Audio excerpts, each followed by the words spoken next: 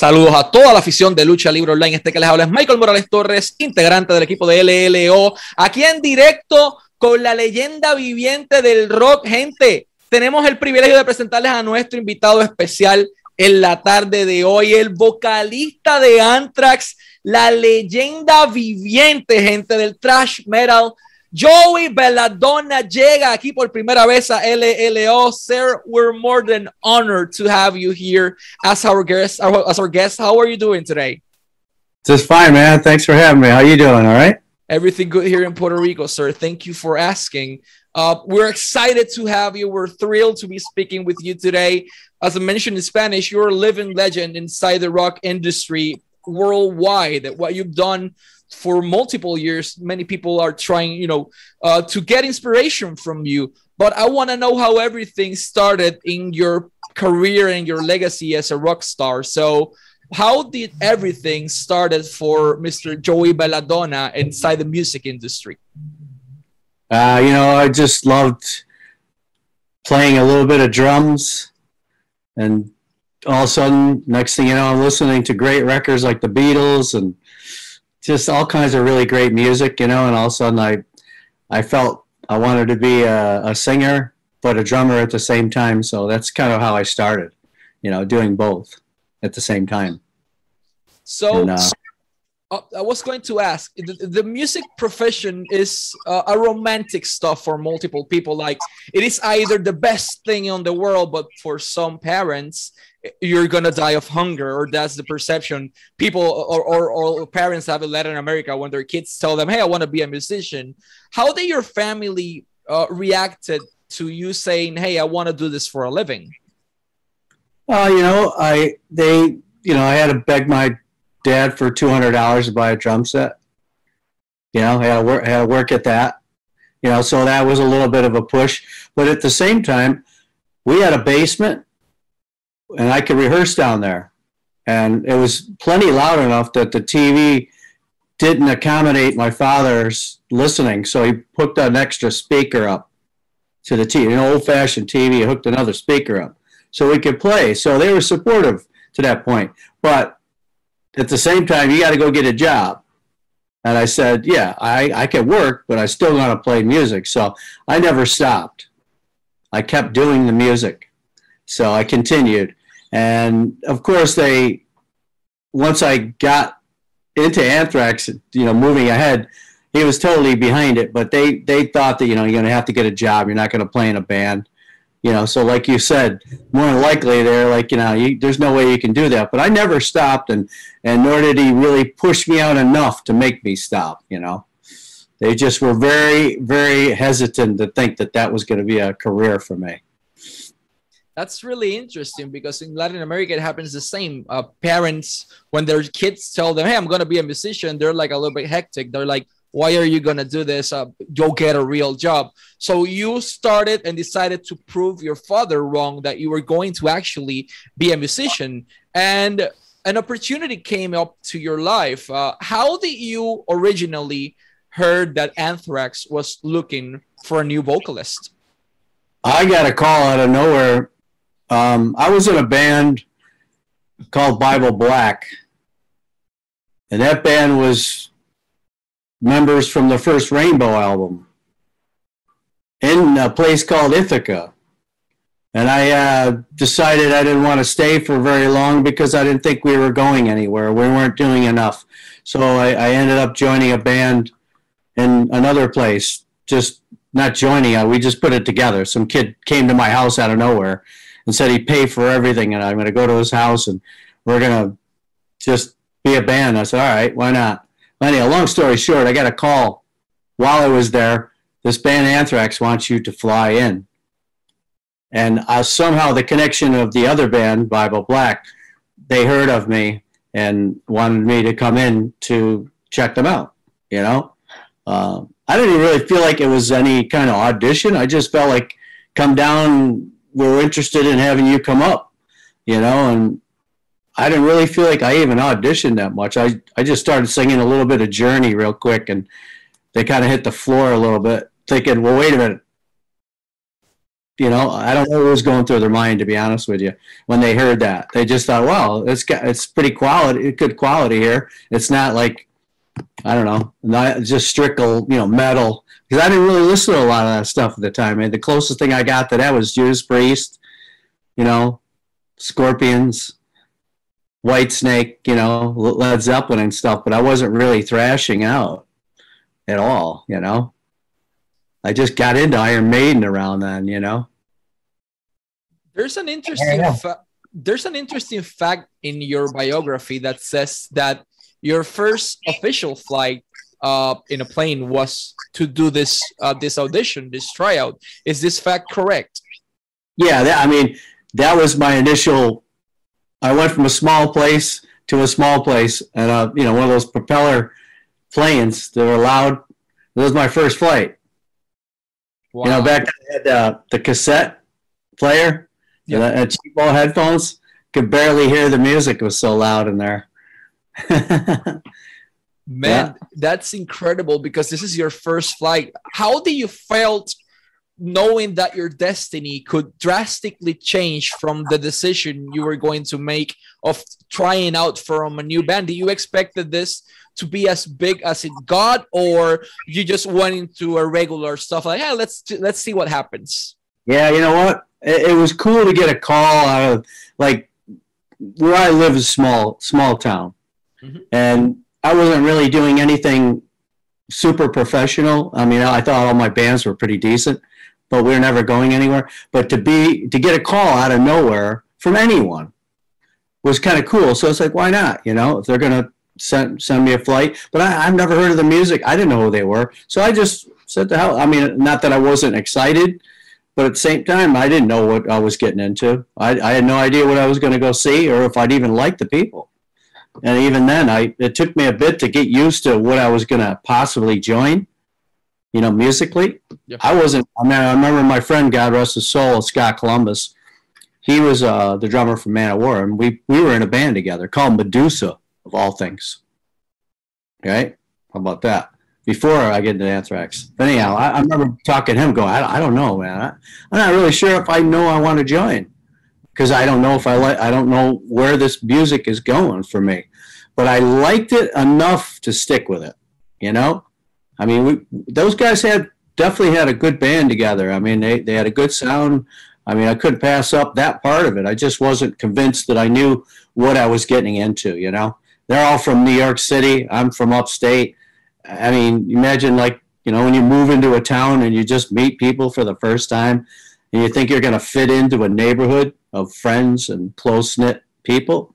So it takes time, you know. And even to this day, I don't never think I ever really fit in to that, to their lifestyle, basically. Yeah, their New York style of thinking. I mean, everybody's scattered around right now, but at the same time, I just never really found my full.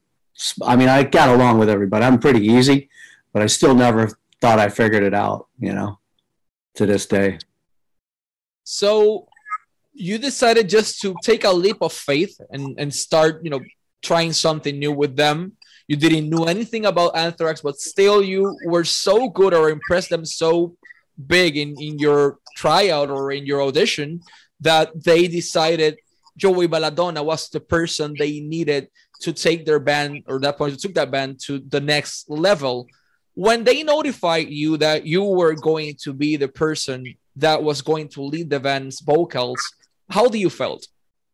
Well, when I was there, I even listened to them talk about me being there, and according to them, and everything was kind of a blur. I remember a little bit, but Scott even said, "Hey, geez, I mean, I think they liked it so much when I was there that they asked me right away, like, do you want to stay? Like, do you got to leave right away or anything? Like, do you have any plans?" Like, in other words, because I never gave them any indication yet that I wanted to join. I mean, but I never really felt like it was an audition. I just felt like I was there. I could do what I could do, but I don't know what I'm up against because I don't know what you guys can do, you know? So I was kind of on the fence. But I think I did pretty good, you know, enough for them to think that I would be sufficient for the band. because that was different. And obviously I'm very different for the band. I have a different style. I have my own style that's different from a lot of the thrash that's out there, you know? What do you recall of your first time playing with Anthrax on a concert, on a live concert? How do you feel? Do you feel that things were clicking? Do you feel comfortable with the ambience, with the audience, with the concept in the beginning? You know, it was definitely a work in progress. With the speed and the unfamiliar stage positioning, you know, just knowing where to go, how to feel, where to move, and all that kind of stuff. You know, at first, yeah, obviously it was a much broader excitement right off the bat. I mean, because most of my cover bands, if I was out front, you know, just kind of, everything is just nice and easy. But this one is like, there was a lot of frantic stuff going on, and the music's busy as hell. So I really had it. You have to be on your guard musically. So it's a lot, musically is a much more of a challenge, you know.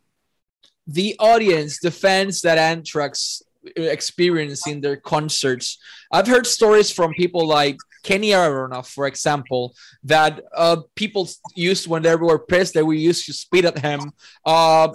People were, you know, when things weren't going their way, the audience could make it difficult. Do you had any difficult experience with any audience at any place? And also, do you can recall or relate any good experiences that you had with your fans as well? Well, it's funny. You said spitting, right? Yeah. Well, I remember being on the Master Puppets tour. They did that to Metallica and us, but that meant they liked us.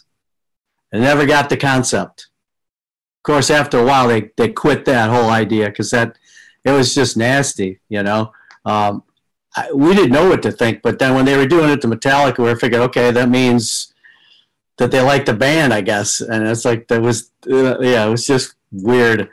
We actually walked off from one show because we said, you know, 3-4 times, please, we don't want you to do that. Even Maiden had to put signs up and say, you know, forbid the spit, you know, when we were up playing together. So, I mean, finally somebody actually got on the horn and made sure that didn't happen, you know.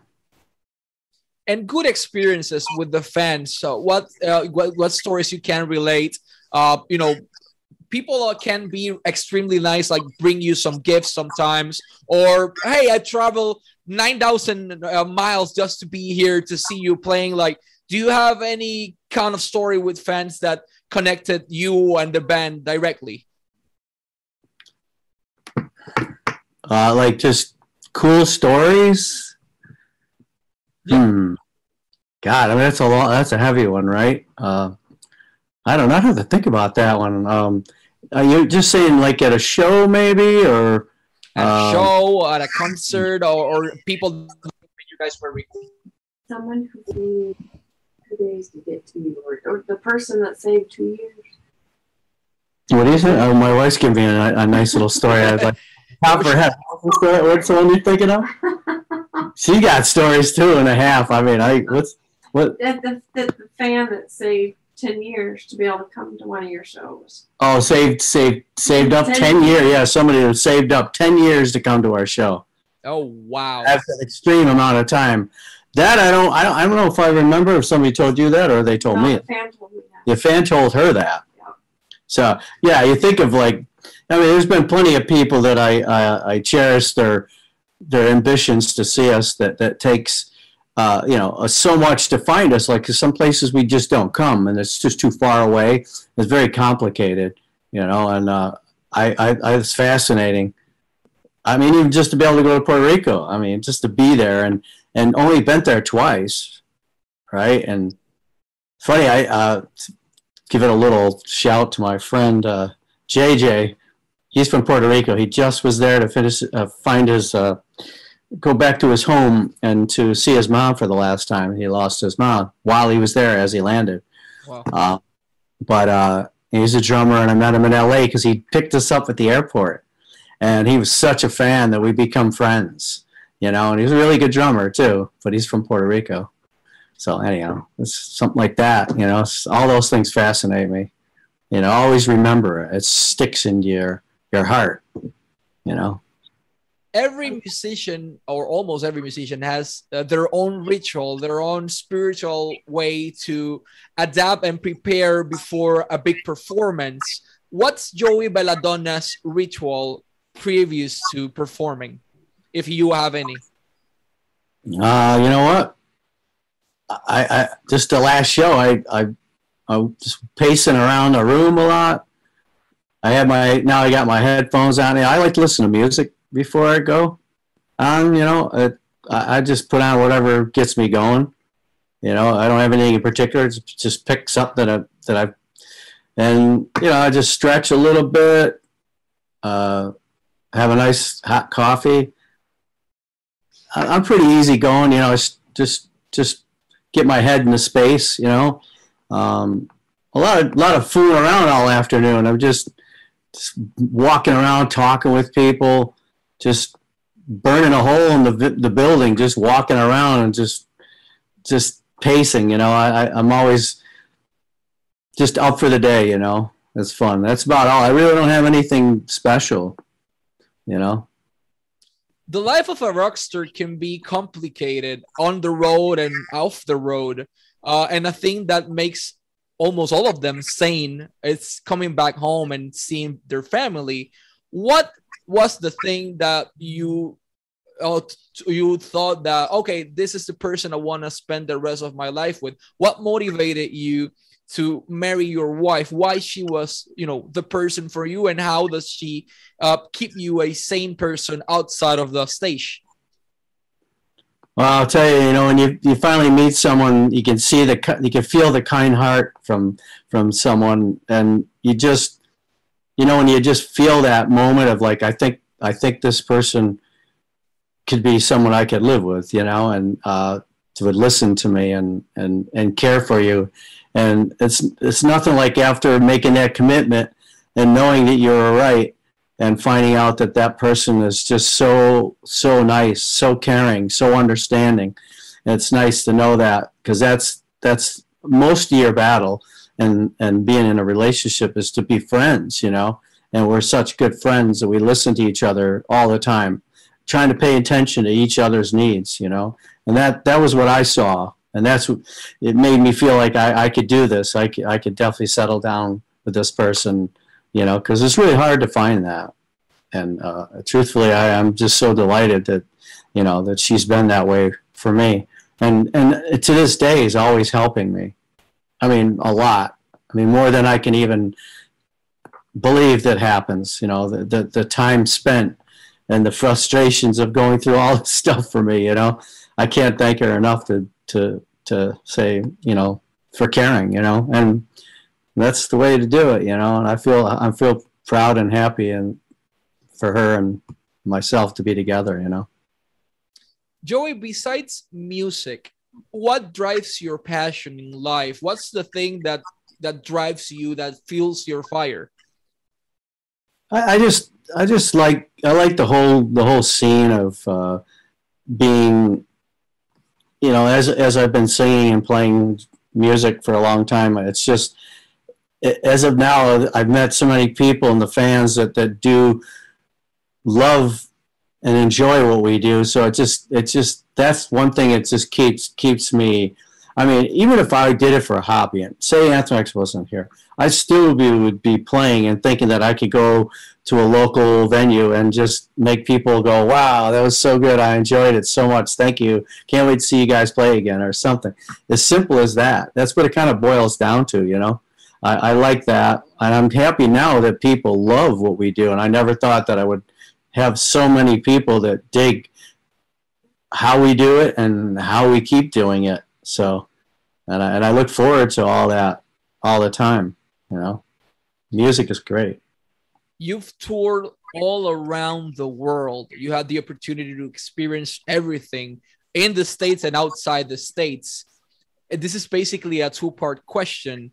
What's your favorite state to perform in, and outside of the US, what can you say, like, hey, this is the wildest crowd I've ever experienced and I loved it? Well, it's so hard to say favorite places. I mean, there's some extreme frantic fans in, like, say, South America. I mean, there's some, wow. I mean, some really, really, I mean, I even went myself on a solo tour for the first time before I even had the chance to go with Anthrax to South America. And, I mean, it was intense. I mean, I'm talking like something I've never experienced. I remember we left the gig one time in Chile, and we thought we could sneak out because it was pretty crazy. No way. They found us in the van, and they were rocking the van. And I'll never forget that we were laughing, but at the same time go, holy crap. Wow, what's going on here, man? Yeah, it was intense. You know, that I remember coming in with Anthrax and to Colombia.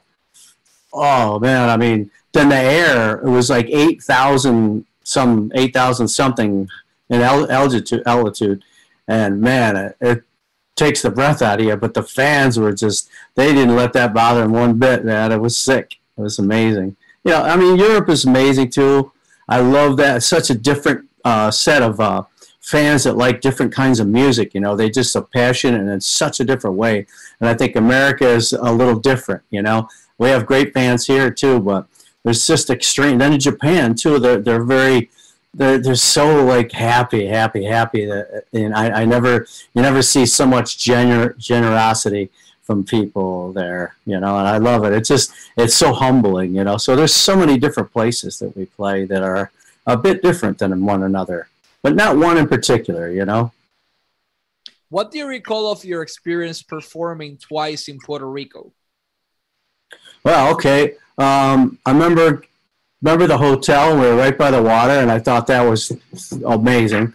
I thought, you know, wow, this is going to be fun. You know, where are we going to be playing? You know, but now as I say that, I was there on my own, a solo tour, and I had even more fun because the places we played.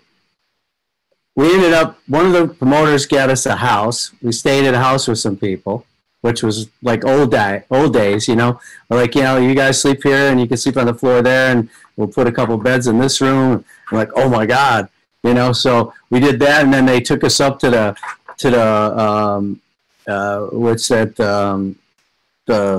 up in the hills there with the water.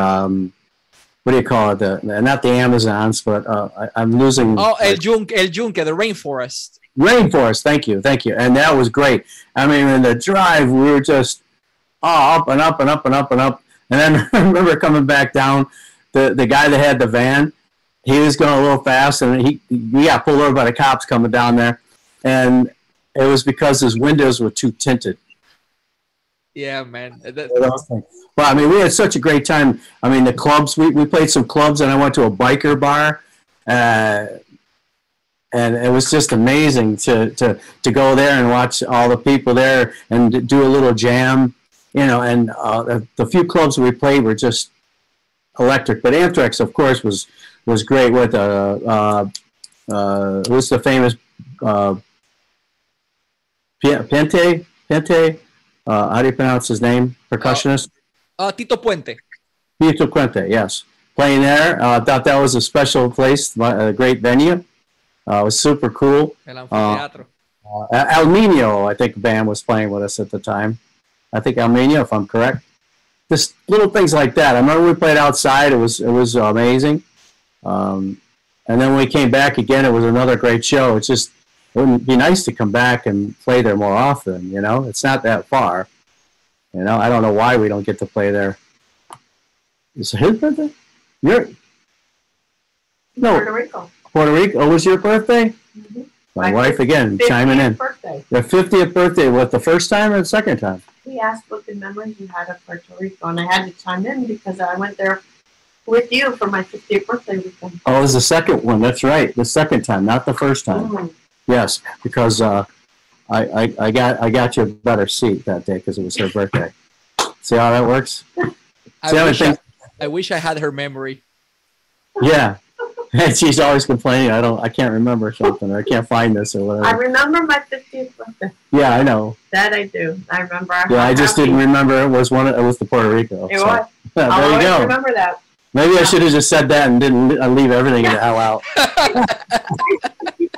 That's kind of cool. You could do we did interviews last week together because it's kind of nice. We have this little bit of a banter going, you know, because I'll remember something, she will forget something else, you know, likewise. Well, she's the person that drives your motor. That's really good to know. You guys get along really, really well.